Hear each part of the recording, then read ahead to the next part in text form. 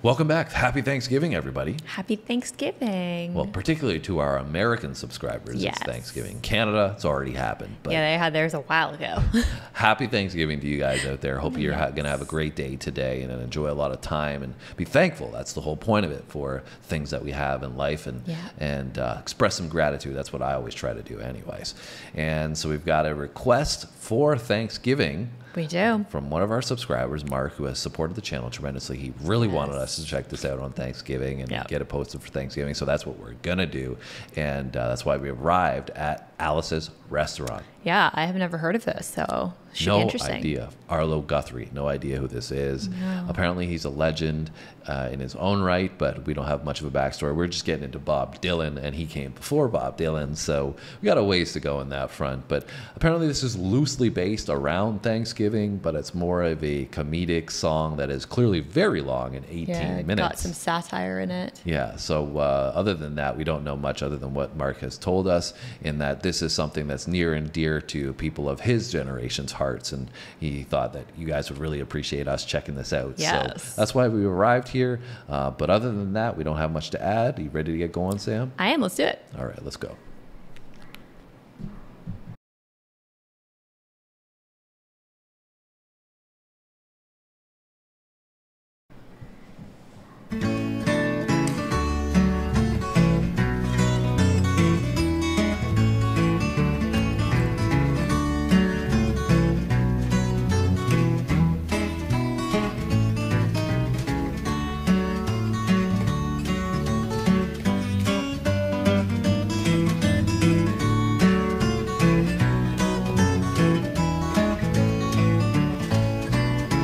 This song's called Alice's Restaurant. It's about Alice and the restaurant. But Alice's Restaurant is not the name of the restaurant, that's just the name of the song. And that's why I call the song Alice's Restaurant.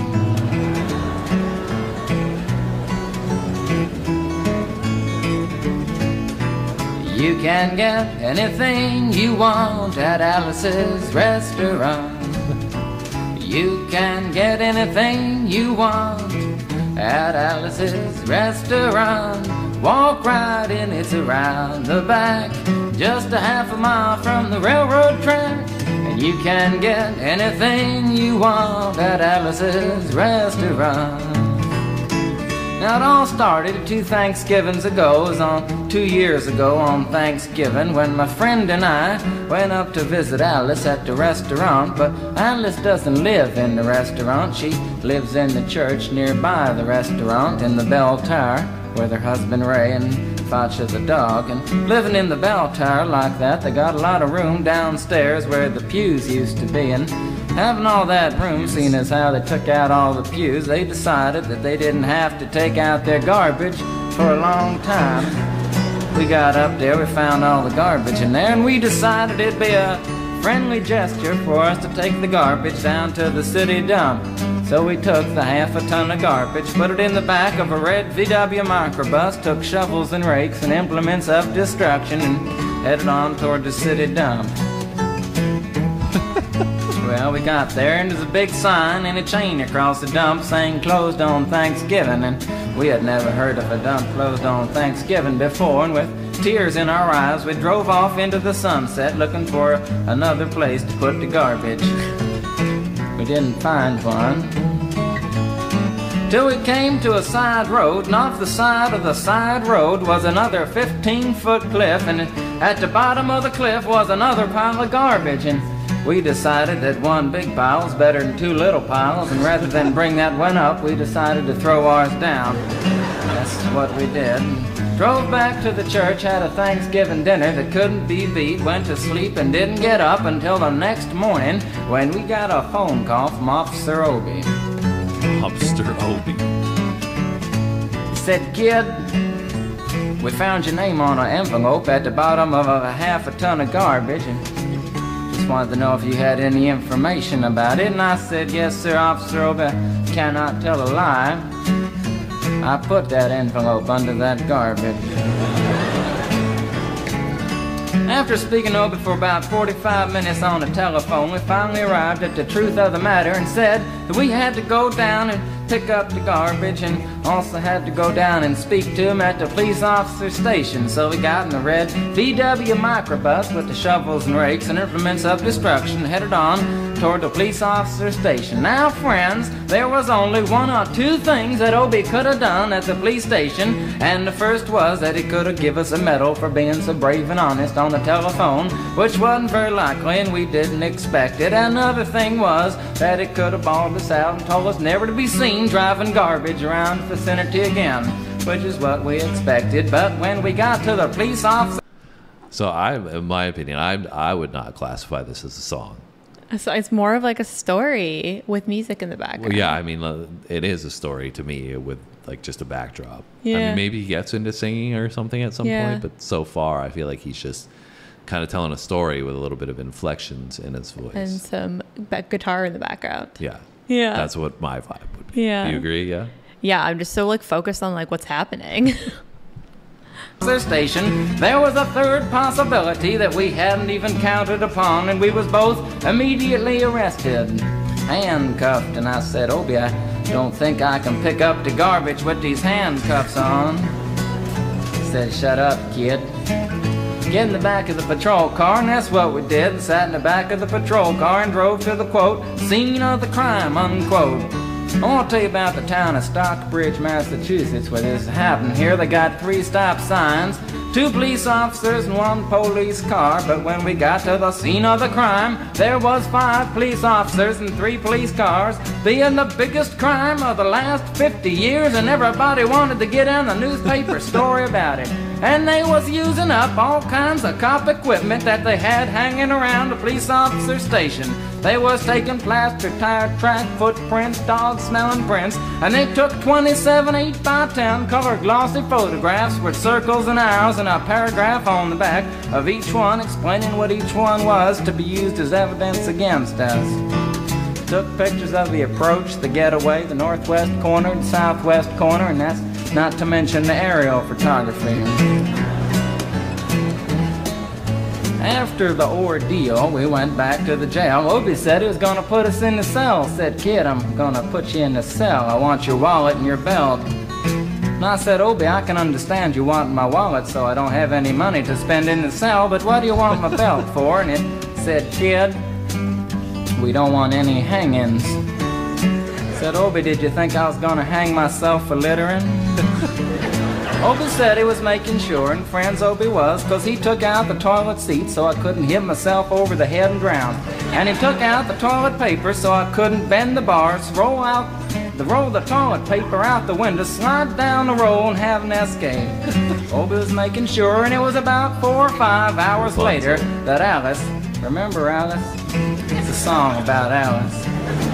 Alice came by and with a few nasty words to Obie on the side, bailed us out of jail. We went back to the church, had another Thanksgiving dinner that couldn't be beat, and didn't get up until the next morning when we all had to go to court. We walked in, sat down. Obie came in with the 27 8x10 colored glossy pictures with the circles and arrows and a paragraph on the back each one. Sat down. Man came in, said, all rise. We all stood up, and Obie stood up with the 27 8x10 colored glossy pictures, and the judge walked in, sat down with the seeing-eyed dog, and he sat down. We sat down. Obie looked at the seeing-eyed dog. Then the 27 8x10 colored glossy pictures with the circles and arrows and a paragraph on the back of each one, and looked at the seeing-eyed dog. And then the 27 8x10 colored glossy pictures with the circles and arrows and a paragraph on the back of each one, and began to cry, because Obie came to the realization that it was a typical case of American blind justice, and there wasn't nothing he could do about it. And the judge wasn't going to look at the 27 8x10 colored glossy pictures with the circles and arrows and a paragraph on the back of each one explaining what each one was to be used as evidence against us. And we was fined $50 and had to pick up the garbage in the snow, but that's not what I came to tell you about.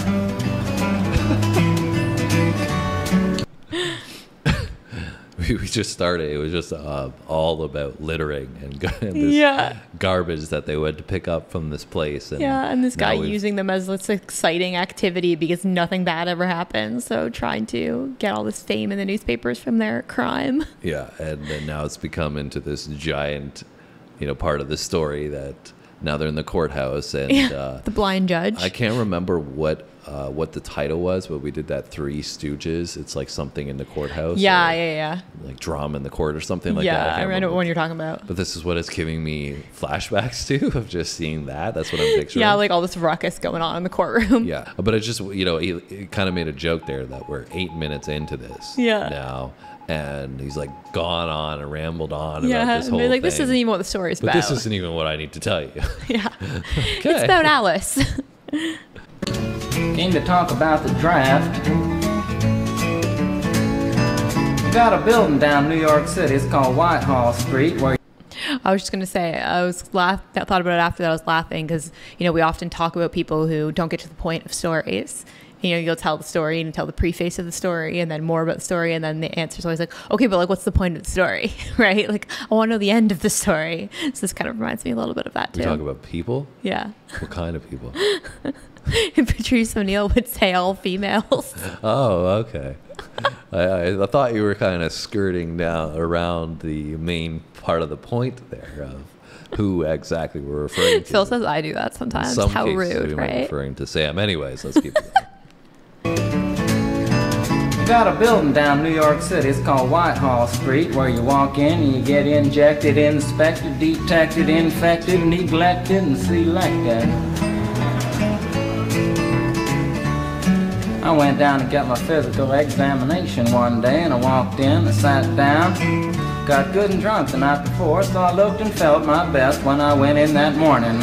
Cause I wanted to look like the all-American kid from New York City. Man, I wanted to feel like I wanted to be the all-American kid from New York. And I walked in, sat down, I was hung down, brung down, hung up, and all kinds of mean, nasty, ugly things. And I walked in, I sat down, they gave me a piece of paper, said, kid, see the psychiatrist, room 604. And I went up there, I said, shrink, I want to kill.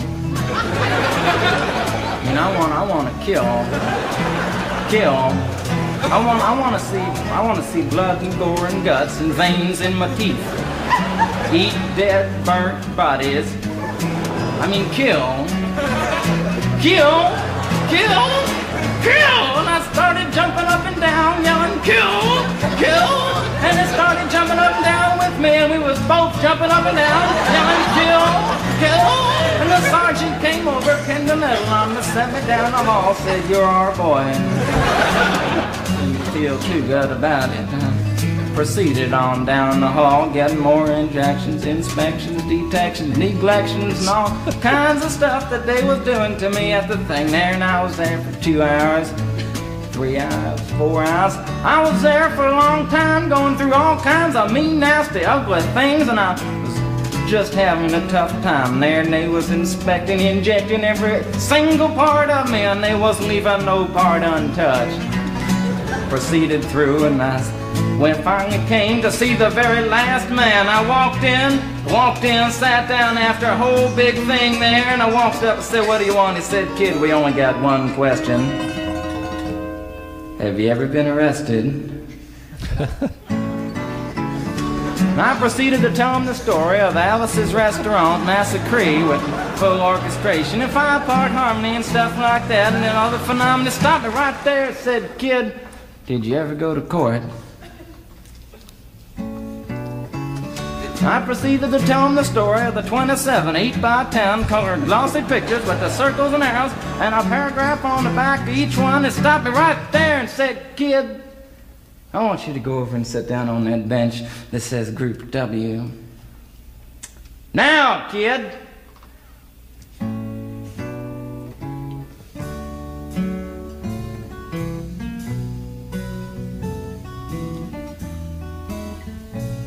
And I walked over to the bench there, and there's Group W is where they put you if you may not be moral enough to join the army after committing your special crime. And There was all kinds of mean, nasty, ugly-looking people on the bench there. Mother rapers, father stabbers, father rapers. Father rapers sitting right there on the bench next to me, and they was mean and nasty and ugly and horrible and crime-fighting guys are sitting there on the bench. And the meanest, ugliest, nastiest one, the meanest father raper of them all, was coming over to me, and he was mean and ugly and nasty and horrible and all kinds of things. And he sat down next to me and said, "Kid, what'd you get?" I said, "I didn't get nothing. I had to pay $50 and pick up the garbage." He said, "What were you arrested for, kid?" And I said, "Littering." And they all moved away from me on the bench there to carry eyeball and all kinds of mean, nasty things, till I said, "And creating a nuisance." And they all came back, shook my hand, and we had a great time on the bench talking about crime, mother stabbing, father raping, all kinds of groovy things that we was talking about on the bench. And everything was fine. We were smoking cigarettes and all kinds of things until the sergeant came over, had some paper in his hand, held it up and said, "Kids, this piece of paper's got 47 words, 37 sentences, 58 words. We want to know details of the crime, time, crime, and that kind of thing. You got to say, pretend to about the crime, want to know the rest of the officer's name, and that kind of thing. You got to say." And it talked for 45 minutes, and nobody understood a word that he said. But we had fun filling out the forms and playing with the pencils on the bench there. And I filled out the massacre with the. This is something I've never heard before. This is like literally one of a kind. Yeah. I think Mark had mentioned something about the Vietnam War, so I guess that's what they're referencing in this song. Yeah, like getting ready to go to the war. Yeah, that he wasn't eligible to go to Vietnam because he got in trouble for littering. And that's what all that was referring to. In the selection process and the inspection process and the flexion process. And his descriptions are very unique, alongside with his like accent that he has. Yeah. Right. It's just so different than what I'm used me too. to. Yeah. But I'm just so engaged in the story. Like it's a lot of like almost like taking you down wild goose chases. Yes. But I'm like, that's why I still want to know the very end of what's going to happen. But I think that's the point, right? There is like, I mean, I guess maybe we'll get to the end, but I think that's the whole point of the way he's put this together. Yeah. Is like he just constantly keeps taking you down all these random paths, and you're like, well, like wait, why are we going down this way? What's going on here? What happened in this? You know, and that's why it's so like an 18-minute song. Yeah, because he keeps leading you down, like you said, the wild goose chases, right? 4-part harmony, and wrote it down there just like it was, and everything was fine. And I put down a pencil and I turned over the piece of paper, and there on the other side, in the middle of the other side, away from everything else on the other side, in parentheses, capital letters, quotated, read the following words. Kid, you rehabilitated yourself. I went over to the sergeant and said, "Sergeant, you've got a lot of damn gall to ask me if I've rehabilitated myself. I'm sitting here on the bench. I'm sitting here on the Group W bench. Cause you want to know if I'm moral enough to join the army, burn women, kids, houses, and villages after being a litter bug." He looked at me and said, "Kid, we don't like your kind. And we're gonna send your fingerprints off to Washington, and friends, somewhere in Washington, enshrined in some little folders, a study in black and white of my fingerprints. And the only reason I'm singing you the song now is because you may know somebody in a similar situation. Or you may be in a similar situation, and if you're in a situation like that, there's only one thing you can do, is walk into the shrink wherever you are. Just walk in, say shrink. I want to kill. You can get anything you want at Alice's restaurant and walk out. You know, if one person, just one person does it, they may think he's really sick and they won't take him. And if two people do it in harmony, they think they're both faggots and they won't take either of them. And if 3 people do it... Did you catch that? Yeah, the 2 people. Yeah. They'll think they're... Like they're gay. Yeah. Okay, I just didn't know if you heard it. Yeah, yeah. They think they're both faggots and they won't take either of them. And if 3 people do it... 3... Can you imagine 3 people walking in, singing a bar, Alice's restaurant, and walking out? They may think it's an organization. And can you imagine 50 people a day? I said 50 people a day walking in, singing a bar, Alice's restaurant, and walking out. And friends, they may think it's a movement. And that's what it is. The Alice's Restaurant Anti-Massacre movement. And all you gotta do to join is to sing it the next time it comes around on the guitar. With feeling. Feel it. So we'll wait till it comes around on the guitar here. Sing it when it does.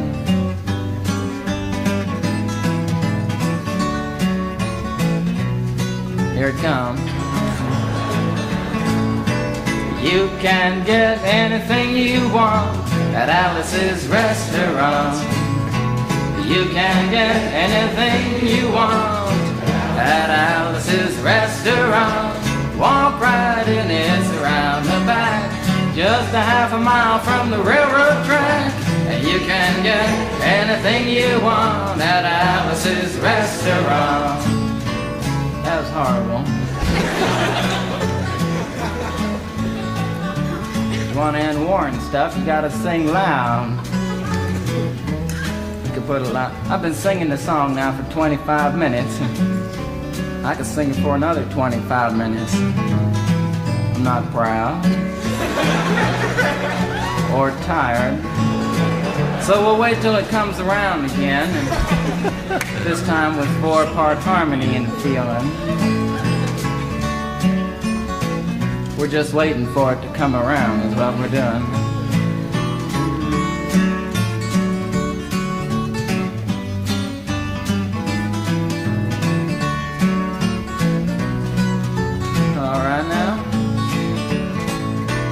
You can get anything you want at Alice's restaurant. Excepting Alice, you can get anything you want at Alice's restaurant. So walk right in, it's around the back, just a half a mile from the railroad track. And you can get anything you want at Alice's restaurant. Da-da-da-da-da-da-da, at Alice's restaurant.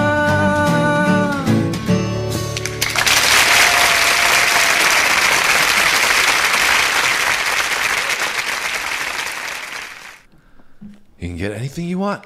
At Alice's restaurant. Just not a trip to Vietnam. Yeah. Crazy. If that was in fact what it was about. Yeah, I'd be curious to know if this is like a true story or not. I think it is actually based loosely around a true story. Interesting. Which kind of seems so far-fetched to me that it's not possible. Yeah. It was so random. Like, how would it be possible? Yeah, it's crazy. It also, though, like, I mean, this is like kind of detached, but it just reminds me of how, like, you know, he kind of made light of the fact that, like, he did this one thing that was like not that serious, and it kind of, you know, shows up later in ways that are going to stop opportunities. Not that you want to go to war, but it's like, you know, wouldn't call it an opportunity. No, but I'm just saying, like, I feel like in this day and age, right, there's things that people have, you know, maybe gotten into trouble with a little bit with the law that maybe weren't something, you know, wrong place, wrong time, or just not something that was huge, but it does come back to like haunt you your whole life, right, per se. So yeah, I mean, but I think that's accurate for sure. But yeah. I think with this, you know, it's more I was looking at it as he was poking fun at the morality. He Oh, made 100%. mention of that, of, you know, you guys say, you know, I'm this terrible guy and I can't go to Vietnam because of that, or I can't join the army in particular because of that. And, you know, you guys are out here going to be shooting and killing everybody 100%. left, right, and center. But littering is clearly, you know. Yeah. And so just having the idea that you need to have morals to go to war seems like an oxymoron in itself. 100%. Because what you're going to do is not moral. Yeah, exactly. So I think that was the point of the song in general was, you know, what's the point of what's going on, right? Yeah. And yeah, literally. anyways, that was a very unique, very unique experience. I've never had a song that was more of a story. You know, the only part of that I would classify as a song was the chorus Alice's Restaurant portion, Yeah, right? and like the background instrumental stuff. Yeah, but I mean, he's just basically talking over it as a story. It wasn't even like a poem, I would say. It was just more of a story. Yeah, right? it's like talking. So anyways, thank you for that recommendation, Mark. I hope you enjoyed recollecting on your past, and hopefully some of you other subscribers enjoyed this one as well. If you did, make sure you hit the like button for us. We appreciate that. Leave us a comment. Let us know if you guys recall any times that you were listening to this, if it's a Thanksgiving tradition, any of that stuff. We always like to hear all the comments from you guys. So let us know, and hopefully you're having a great Thanksgiving. Like I said at the beginning of the video, hopefully this added to it. If it did, make sure that you subscribe if you haven't done so already, and hopefully we see you in our next video. Happy Thanksgiving, guys. Happy Thanksgiving, and thanks so much for watching.